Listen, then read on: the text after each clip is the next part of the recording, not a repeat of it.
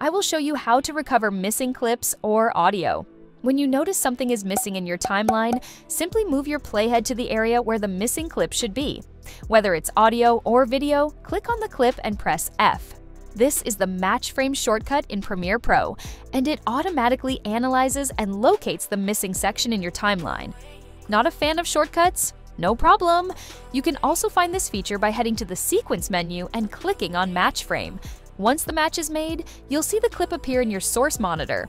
From there, it's easy. Drag the video or audio-only sections back to your timeline using the icons in the source monitor. Also, very important, make sure your source patching for inserts and overwrites is enabled for the appropriate tracks, like V1 for video and A1 for audio. Repeat for any missing sections until your timeline is restored. And that's it! If this tutorial helped you, hit that like button and subscribe for more tips and tricks.